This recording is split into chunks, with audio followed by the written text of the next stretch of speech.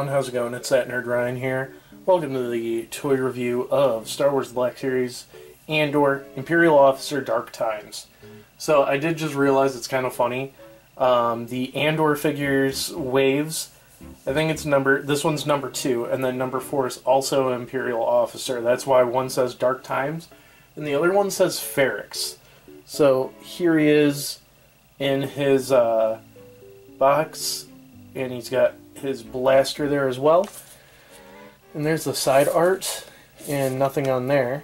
And then it's number 2. And I'm not going to read the bio because it is literally the same bio as every other Andor figure. So yeah, let's go ahead, take him out of the box, and see how he is. Alright, and here he is out of the box. So his accessory is this pistol here. You can give him in this hand. Sorry, just going to have him lay down for 1 second. But yeah, so you can hold his pistol there. And yeah, this figure's pretty cool. He's got all blue for his thingamabob there, for his ranking. I think it's like a corporal or something. I'm probably wrong. Can rotate him around like that just to show it off. I am curious to see if the hat is removable. It is not, because some officers do, some don't. But yeah, I mean, for the sculpt, it's average Imperial officer garb, except for the cape. And then, I mean, you got like a nice little mustache and everything to give him some character, so he just doesn't look like every other Imperial guard or Imperial officer. And then the black looks nice too. Does come in just under 6 inches. So average Star Wars figure size. But yeah, I mean, he's just very cool. Head can rotate 360, go up and down side to side.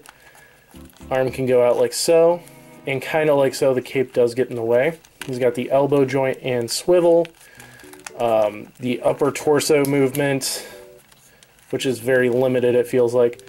Legs can move like so. No, oh yeah, there is a thigh swivel under there. Knee joint. And then feet can move as well. So yeah, he's got usual movement on him. And I mean, what can I say? This is a cool looking figure. I mean, I can't say more.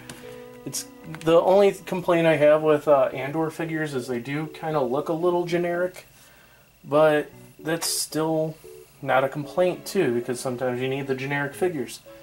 But yeah, so I hope you guys enjoyed the video. I'm going to give him a 7 out of 10. Please leave a like, comment, subscribe, ring that bell, and follow me on all my social media down below. It's that Nerd Ryan signing off.